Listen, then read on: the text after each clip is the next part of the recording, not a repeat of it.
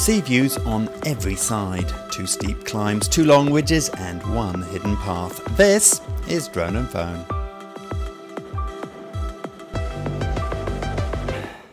Welcome to Drone and Phone. It's the last in the recommended walks, and we're going back to a walk that is very similar to the first in this particular series, this time starting in Discovery Bay that you can see there behind me and going over to Mui Wo, across a ridge and then across some uncharted territory. Let's see how it goes.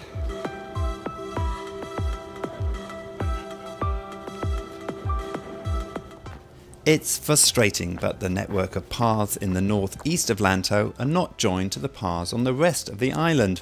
In this episode we seek to find a path to bridge the gap.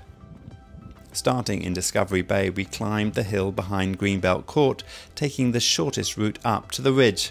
Once we hit the path, we turned left and slowly made our way to the viewing point above. From there, an easy trail took us down to the golf course before reaching the pavilion at Po Long. Following the purple ribbons, we bushwhacked through a small forest and up a steep incline to Sam Shan Toi, where we once again bore left towards Sunset Peak. Before reaching the incline, we took one final left turn down to Mui Wo. Almost as soon as you leave Discovery Bay, the paths open up to short scrubland. It's a tough start to the day, but with magnificent views in all directions.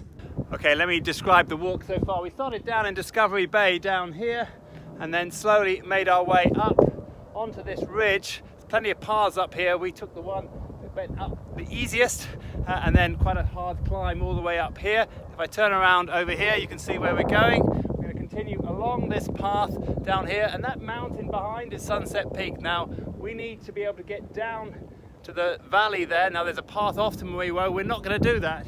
We're going to try and find a way up to the ridge up there and onto the paths around Sunset Peak and make our way back down from there. Once you reach the lookout, the walk down to the golf course is easy to follow. It's exposed though, so come prepared if it's a hot day. After the golf course, you continue to drop below the tree line and into thick forest. Well, we've done about 5k so far, and we're just coming down to a point where the map runs out. If I just switch my camera around, let me show you. So here we reach a pavilion. Now if I'm looking on my map here, I can either go left down to Mui Wo or right to Tung Chung. But actually, if I come down here, you're going to see there's a third path that's not marked on the map that should take us over to the other set of paths over Sunset Peak and Lantau Peak and allow us to continue on the walk. So here is the unmarked path. I'm going to see how far it takes us.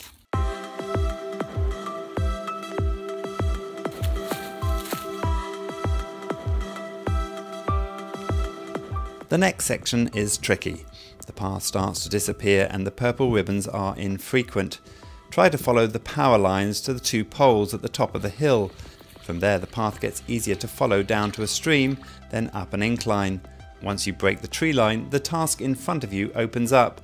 It's a long steep climb to the top of the ridge. The final section of the walk is along well-maintained paths.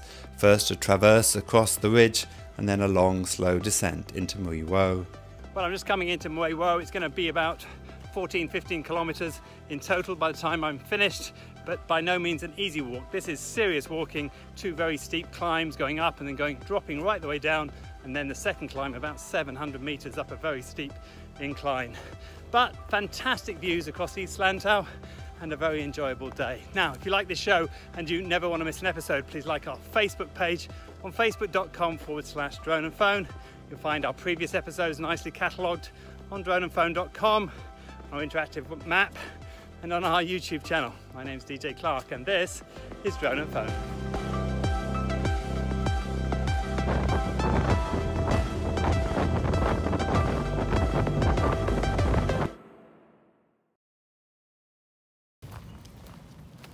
So DJ took the taxi to get here, and he's now pretending that he's been up a hill. He had a helicopter take him to the top.